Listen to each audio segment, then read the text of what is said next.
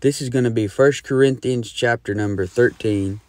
We're going to talk about the last days, lack of charity. So 1 Corinthians 13 and verse 1 says, "Though I speak with the tongues of men and of angels, and have not charity, I am become as sounding brass or a tinkling cymbal." So Paul spoke more than one language. He spoke Hebrew, which is the tongue of angels. However, with all these gifts and talent, he knew these things weren't worth anything if he didn't have charity. He would be just a sounding brass and tinkling cymbal. A preacher may be a great orator and be able to move the crowd with a good delivery and technique, but without charity, it profits him nothing. Now verse 2, "And though I have the gift of prophecy, and understand all mysteries and all knowledge, and though I have all faith so that I could remove mountains and have not charity, I am nothing." So Paul had the gift of prophecy, and he prophesied to us in his epistles.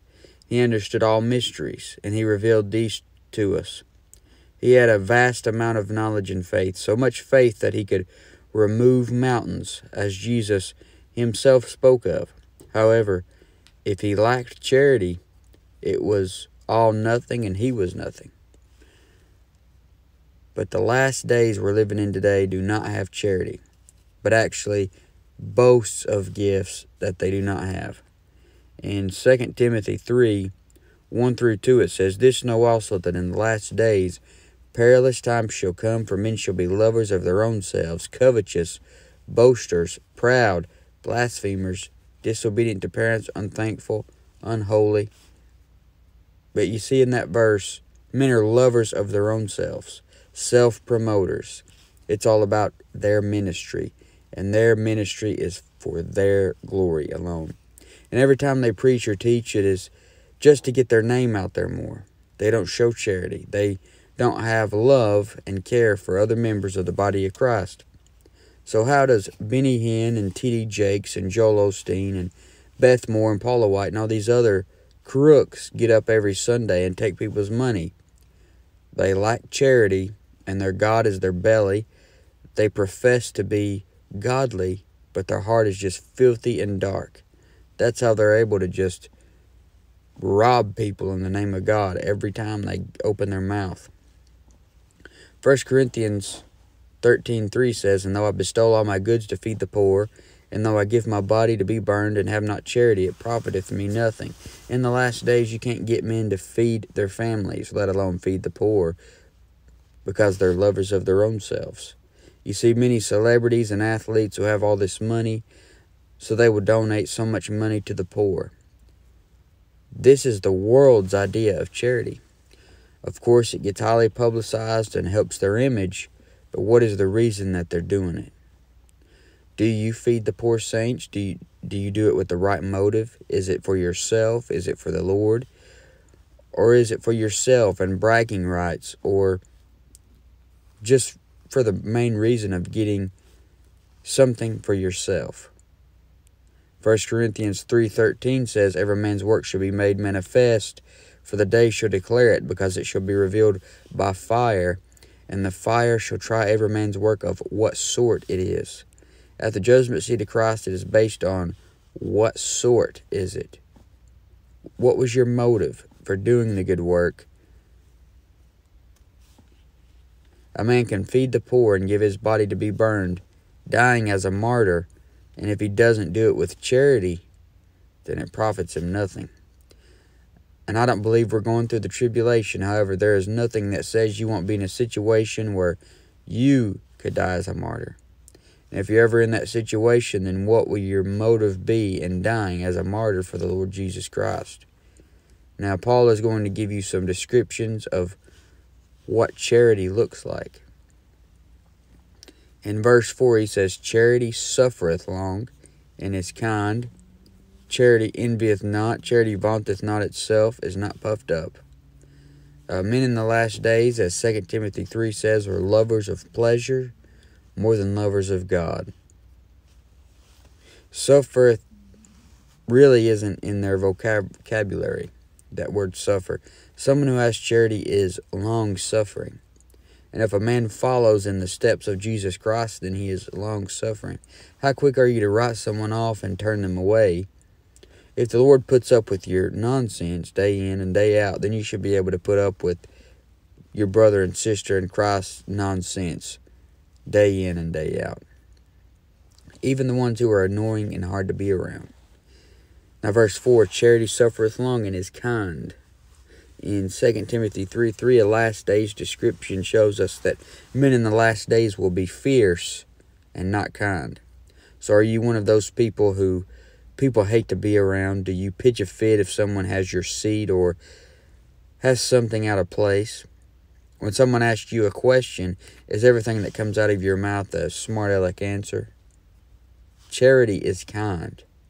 And James 3:17 says, but the wisdom that is from above is first pure, then peaceable, gentle, and easy to be entreated, full of mercy and good fruits, without partiality, and without hypocrisy.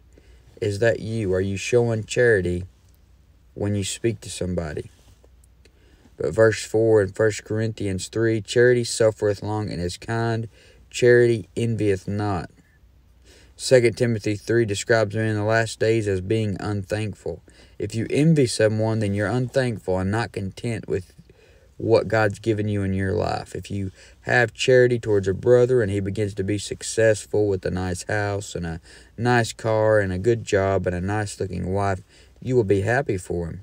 If his ministry begins to be successful and he gets thousands of followers, then you will be happy for him. If you don't have charity, then you will envy him. This will make you criticize him because you think you deserve what he has. And many parents are like this towards their own kids. As a parent, you should be happy if your child's success in the Lord. You should be happy with it and not jealous and envious. Verse 4, charity suffereth long and is kind. Charity envieth not. Charity vaunteth not itself, is not puffed up. And that is something different than what you see today in these last days, lack of charity.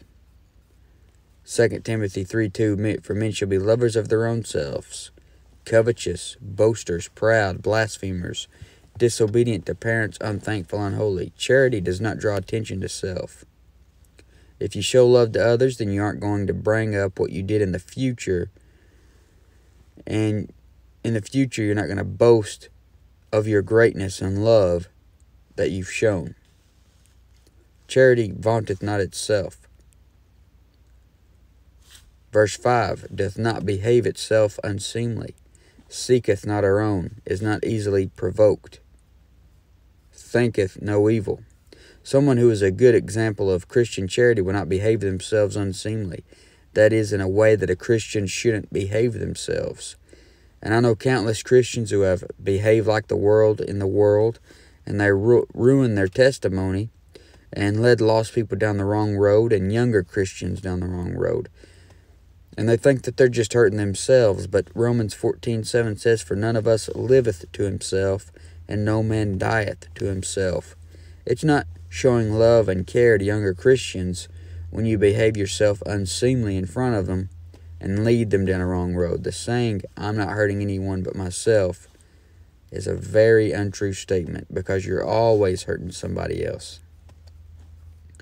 Now verse 5, doth not behave itself unseemly, seeketh not her own, is not easily provoked, thinketh no evil. Christians today are selfies who love their own self. They seek their own. They want to be first in line. If they were on a sinking ship and there was one lifeboat left, they would probably kill everybody to get it. They will run over a toddler with a buggy on Black Friday.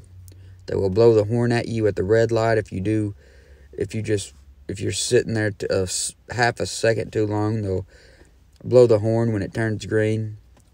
If McDonald's only had one McRib left in stock, they wouldn't let your hungry daughter have it. They have no charity. Just every little everyday things that comes up in life, you can see that somebody lacks any type of compassion on somebody else. Charity doesn't seek her own. Have you ever been around someone who has always had to have it their way? You can be driving in the car with them and it's supper time and they refuse to eat anywhere but where they want to eat. Then if you don't give in to their immaturity every time and eat where you want, then they will just sit in the car and pout while you go in and eat. They won't have it any way but their way. If you, out of 100, decide you're going to do it your way, then they'll just give you the silent treatment and pout and sit in the car. That is seeking their own. 1 Corinthians 10:24 says, "Let no man seek his own, but every man another's wealth." Romans 15:3, "For even Christ pleased not himself, but as it is written, the reproaches of them that reproached thee fell on me." And a common saying for people today is, love yourself first. And that's a bunch of nonsense. Or they'll say, as long as you're happy. Wrong again. Or you have to put yourself first. Once again, wrong, and the devil told you these cute little sayings. But they are far from what the Bible actually says. The Scripture teaches God first, other people second, and you dead last. Anything that teaches love yourself first, and that as long as you're happy and put yourself first, all those are the wisdom of the world. That's not the wisdom of God. Philippians 2:3-7 says, "Let nothing be done through strife or vainglory, but in lowliness of mind let each esteem other better than themselves. Look not every man on his own things, but every man also on the things of others. Let this mind be in you, which was also in Christ Jesus, who being in the form of God, thought it not robbery to be equal with God, but made himself of no reputation, and took on him the form of a servant, and was made in the likeness of men." So even the Lord Jesus Christ left heaven and came down to serve others. Now 1 Corinthians 13:5, "Doth not behave itself unseemly, seeketh not her own, is not easily provoked." So charity doesn't fly off the handle. James 1:19 says, "Wherefore, my beloved brethren, let every man be swift to hear, slow to speak, slow to wrath." Be slow to wrath and think no evil. Philippians 4:8 says, "Finally, brethren, whatsoever things are true, whatsoever things are honest, whatsoever things are just, whatsoever things are pure, whatsoever things are lovely, whatsoever things are of good report, if there be any virtue, and if there be any praise, think on these things." So if you have charity, then you're going to keep your thought life in subjection. 2 Corinthians 10:5, "Casting down imaginations and every high thing that exalteth itself against the knowledge of God, and bringeth into captivity every thought to the obedience of Christ." So if you're thinking lustful thoughts about all your sisters in Christ, then that's not charity. Looking at them in that way shows you're lacking love and care for them. And if you treat the women in your life as if they are your mother or your sister or your daughter, then you will be less likely to lust. 1 Timothy 5:1-2 says, "Rebuke not an elder, but entreat him as a father, and the younger men as brethren, the elder women as mothers, the younger as sisters, with all purity." The perverted minds of men have been warped and desensitized through pornography. It's not safe for our wives and daughters to walk down the street anymore. And if you want to be a peculiar person for the Lord, then make a covenant with your eyes. Keep your thoughts in subjection. If you can see women as your mother or sister or daughter, depending on their age and your age, then you will be less likely to sin. 1 Corinthians 13:6, "Rejoiceth not in iniquity, but rejoiceth in the truth." Charity does not rejoice in iniquity. 2 Timothy 3:2 says, "Men in the last days are unholy." And we are living in a time when even Christians rejoice in iniquity. They aren't upset by sin in the slightest bit. Now this is a big one. Many times there is that Christian that just seems to have it all. And this causes other Christians to get jealous, and maybe this Christian's ministry has thousands of followers. And the other Christian looks at him and says, I'm just as good as him. Why don't I have that many followers? Or something like that. Then when that Christian drifts off into some kind of sin, this jealous Christian rejoices and revels in that other Christian's sin because he feels like this gives him the upper hand in being the greatest. But this isn't charity. You're rejoicing in his iniquity because of your envy towards him. And if you love your brother, then rejoice in his success and his righteousness. If he messes up, then pray for him.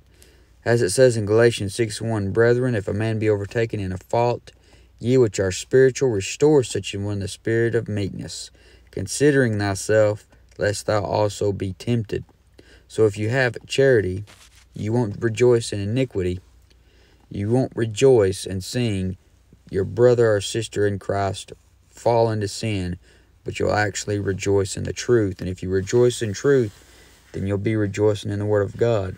Jesus said himself, sanctify them through thy truth. Thy word is truth, in John 17:17. And a Bible corrector doesn't rejoice in truth because he seeks to change the truth. He rejoices in iniquity. He rejoices in his own smarts and intellect. 1 Corinthians 13:7, beareth all things, believeth all things, hopeth all things, endureth all things. So a Christian with good charity will bear burdens. Galatians 6:2, bear ye one another's burdens, and so fulfill the law of Christ. 1 Corinthians 12:26, and whether one member suffer, all the members suffer with it. Or one member be honored, all the members rejoice with it. So if you bear one another's burdens, then when your brother or sister is going through something, you're right there with them. You're rejoicing with those that do rejoice and weeping with those that weep. And compare it to your physical body. The Lord compares the body of Christ to a man's physical body. When you hit your toe on the door, you pick up your toe with your hand, and you're putting pressure on it and everything else. Other parts of your body gets involved when you stub your toe. And your hand is in mourning with your foot when you stub your toe. Just like the body of Christ, you got all of these members in the body. When one member gets hurt, another member gets hurt. Because you're rejoicing with those that do rejoice, and you're weeping with those that weep. And if you love the Lord, you'll believe his words, and you'll have your hope in the promise of his coming during these last days of the church age, looking to the Bible for how to act, how to have charity, how to be with another Christian. You want to be there for your brothers and sisters in Christ, and not just on the sidelines watching them and then laughing at them when they fall. People are not rejoicing when their brothers and sisters rejoice, and weeping with them that weep. As it said in verse 26 of 1 Corinthians 12, and whether one member suffer, all the members suffer with it. Or one member be honored, all the members rejoice with it. Titus 2:13 says, looking for that blessed hope and the glorious appearing of the great God and our Savior Jesus Christ. That's our hope. Charity has hope. It hopeth all things, endureth all things. As a Christian, you're going to suffer persecution. 2 Timothy 3:12 says, yea, and all that will live godly in Christ Jesus shall suffer persecution. So you're going to suffer from chastening from God when you sin. Hebrews 12:7 says, if ye endure chastening, God dealeth with you as sons, for what son is he of whom the Father chasteneth not? So you're going to suffer with your brothers and sisters when they suffer, and if you have charity, you will endure these things and not give up. You're going to endure the chastening, and you just come out better. 1 Corinthians 13:8, charity never faileth, but whether there be prophecies, they shall fail. Whether there be tongues, they shall cease. Whether there be knowledge, it shall vanish away. So charity never fails, but prophecies will. Because one of these days we will be in eternity, and all the prophecy you read in this book will be fulfilled. And even in the millennium, a man isn't even supposed to prophesy.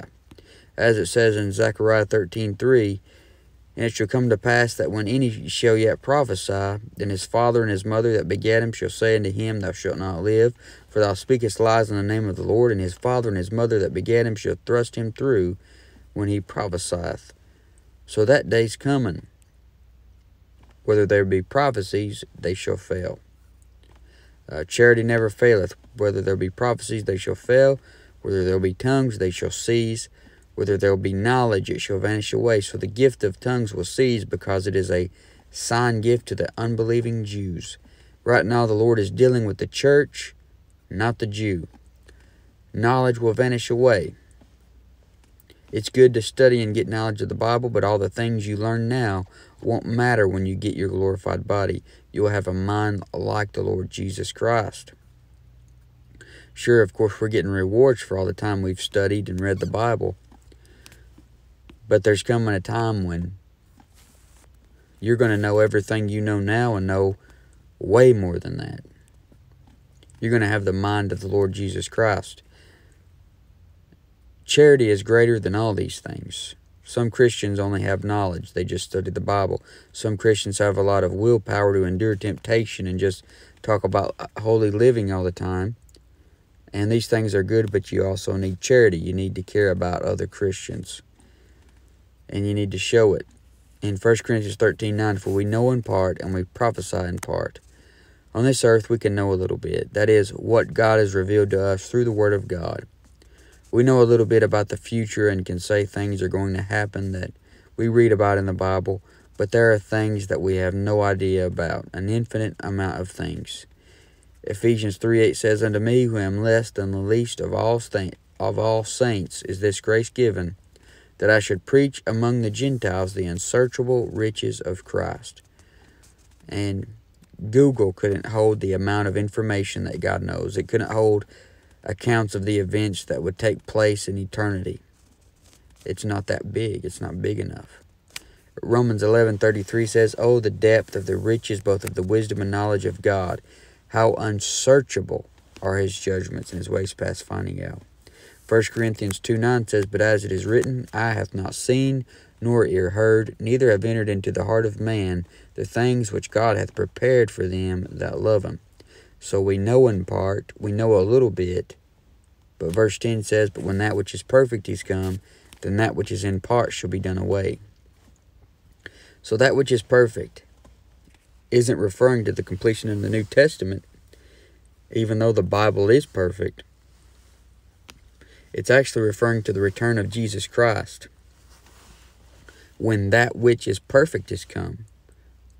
The one that's perfect that's coming is Jesus Christ. You say, well, that's false because it says that which is perfect. You say if it was Jesus, then it would say that who is perfect.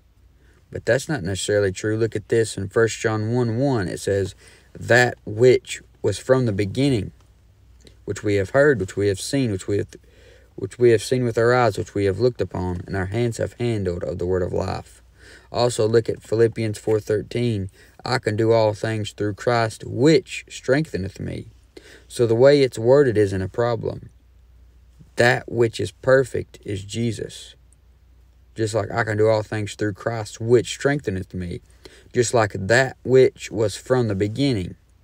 So you think it's referring to the completion of the New Testament, but look at what you're saying. In 1 Corinthians 9:10, it says, For we know in part, and we prophesy in part. But when that which is perfect is come, then that which is in part shall be done away. It says, when that which is perfect is come, then that which is in part shall be done away. If that which is perfect referred to the Bible being complete, then you wouldn't know in part. You would know it all. But you don't. You don't know it all. We don't even know all of what the Bible has for us yet. So this can't be referring to the New Testament being complete. It's referring to when Jesus Christ comes back. At that point, we will have glorified bodies. We'll have went to the judgment seat of Christ, been in heaven, and had a marriage supper with him. So, for we know in part, and we prophesy in part. But when that which is perfect is come, then that which is in part shall be done away. So if that which was perfect was the Bible, then that which is in part should be done away. It's not come yet. Jesus hasn't come yet. So you don't have the mind of Christ yet.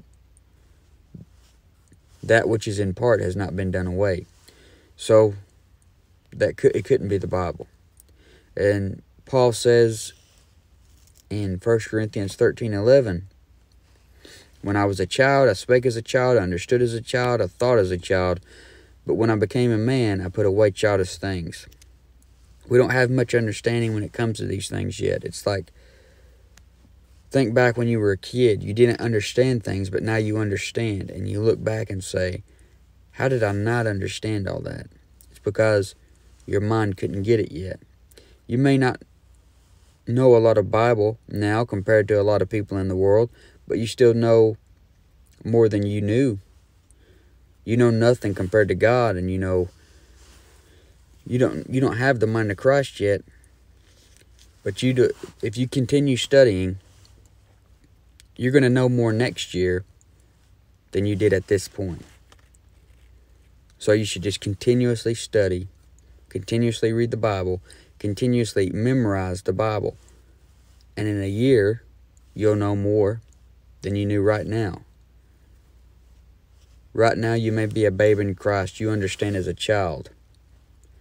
But you need to become a man when it comes to the Bible. Get into the meat of the Word. And 1 Corinthians 13:12 says, for now we see through a glass darkly, but then face to face. Now I know in part, but then shall I know even as also I am known. Notice the then face to face. Further proving that when that which is perfect has come, refers to a time when you'll be in a time where you see and look at Jesus Christ square in the face to face. Right now we see through a glass darkly. James 1:23, if any be a hearer of the word and not a doer, he is likened to a man beholding his natural face in a glass. We see through the lens of the Bible, but God hasn't revealed it all to us yet. We see through a glass darkly. Verse 12, but now we see through a glass darkly, but then face to face. Now I know in part, but then shall I know even as also I am known. So God knows you, and you know you. The only person who knows you better than you is God. But when you have glorified bodies, you'll know yourself, and you'll know everyone else around you. A Christian who died 200 years ago is someone you'll know more than you know a familiar friend right now. You're going to have the mind of Christ. 1 Corinthians 13:13, now abideth faith, hope, charity, faith. These three, but the greatest of these is charity. Charity is the greatest of these because there is coming a time when faith and hope are fulfilled. Right now we are saved by grace through faith. We walk by faith and not by sight. But when I see Jesus Christ face to face, I'll no longer need faith. Jesus Christ is my blessed hope. But when it gets me at the rapture, my hope has come. But charity will go on out into eternity. So the greatest of these is charity. And that is what is lacking in these last days.